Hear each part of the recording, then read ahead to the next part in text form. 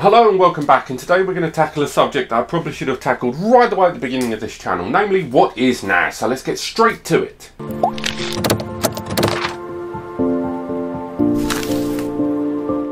Now, NAS, or network attached storage, is something that has grown in increasing popularity every year for about the last 6 or 7 years, since it's become relatively mainstream now as a form of storage. Traditional storage was the ability to connect either an internal hard drive on your PC or laptop or whatever, or connecting an external drive like a WD password or a Seagate backup via the likes of USB and accessing that storage.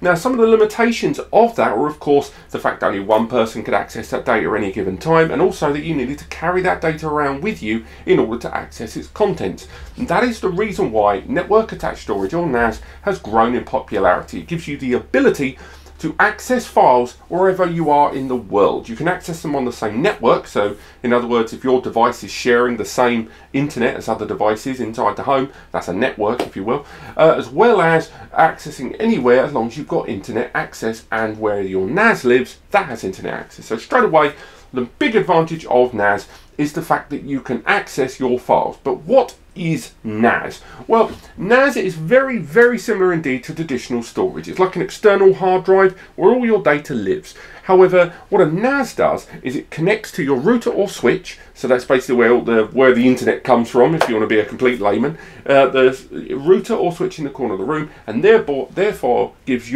every device on the internal network access to those files, as well as the internet having access to those files with obvious security and permission precautions. Now, the reason NAS is so popular is because with modern mobile devices, your iPhones, your smartphones, your TVs, and basically all media moving from more physical media such as DVD, Blu-ray, and even VHS all those decades ago, and moving towards a more digital plane, these files, it's easier to have them all in one location where you can access them everywhere rather than multiple copies. And what a NAS does is it keeps all that data in one place, and therefore gives everyone that you give permission to access to those files. Now, internet access is controlled by you need to have something set up called DDNS, Dynamic Domain Naming Service.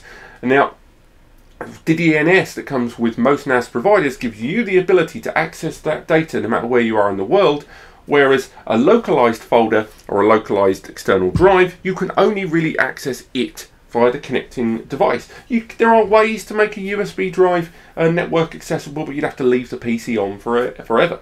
The other thing that NAS gives you is the ability to have catered access to files. An external drive will invariably, in most cases, only give you the ability to access a basic folder structure of a drive. What a NAS does is it can let you both read and write data in a far more tailored manner. The example being, of course, Plex Media Servers. The ability to have not only all of your data in one place, but see in a far more vibrant and graphical format that takes records of what you've watched and makes recommendations, and utilises other resources to scrape something called metadata, so that's like trailers and graphics and images and background information around data that's associated with it, and in far more presentable fashion. Think of things like Netflix and Amazon Instant and all those streaming platforms. What a NAS is in terms of video are those, but you own the server, you own the data on that NAS. That's another way in which NAS has grown in popularity, and predominantly what a lot of home users buy NASs for. But another big use of NAS is, of course, backups, because a single NAS device connected via the internet and the internal network that you have at home will back up, if you wish it to, all the connected devices. So imagine that you're a family, your standard 2.4 children. If you've all got a smartphone, you've all got pictures you're taking and data, what you can do is set it up so once a day, or even constantly, or more than likely at midnight or something when you're all akip, you can have all that data backed up onto the NAS. That way, if you lose your phone, your iPad, your tablet, your laptop, your whatever, that data is still safe on the NAS. Likewise, more than just backing up, you've also got surveillance. Another tailored way in which NAS has become very, very interesting indeed is setting up individual IP cameras, internet protocol cameras, around your home or office, and they're quite cheap. Some of them as low as 20-30 quid, some of them with more advanced features, pan, tilt, zoom, night vision, all the rest of it, for over 100 quid, and you can dot them around your home or office, and as long as they share the same network, so it's to say they're all on the same Wi-Fi or cabled network, as the NAS, they can write data and take recordings to the NAS, and the NAS will have surveillance software that if someone breaks into your home and the camera sees it, you get an email alert, a text alert. All of this is included free with most NAS. So that's one of the other big ways in which NAS has grown in popularity.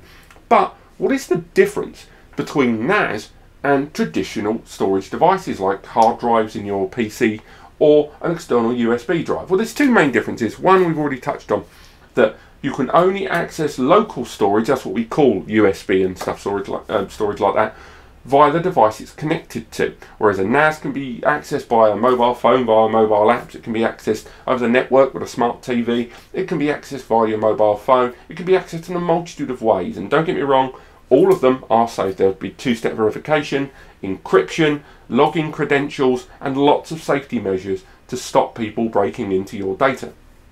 The other big difference between NAS and traditional local storage is speed, because there is no denying NAS will never be as fast as local storage. It gets better and better all the time, but local storage with a connections such as USB 3, USB 3.1 Gen 2, that's 10 gigabits per second.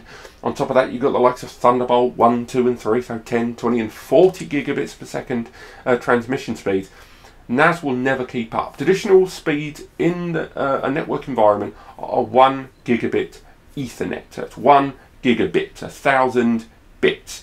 Whereas USB, even USB 3, which has been around now for, I would say, coming close to 8 years, I think, maybe even a decade, that's 5 gigabits per second. So this old connection, USB, just under 10 years old, is 5 times faster than your internal network. So NAS will never be as fast as localized storage, even on its most basic level. There have been ways in which they've increased the speed of network with things like 10 gigabit Ethernet, and 10 gigabit Ethernet has existed around in a lot of places, but it is not commonly found in most TV and DLNA, Digital Living Network Alliance devices. On top of that, 10GBE is still quite expensive. It's a lot cheaper than it was, but it's still by no means mainstream. So if you're the only person accessing this data and you want to access it locally and no one else, NAS probably isn't for you. But in every other regard, network attached storage is very much the coming thing, and it's probably the whole reason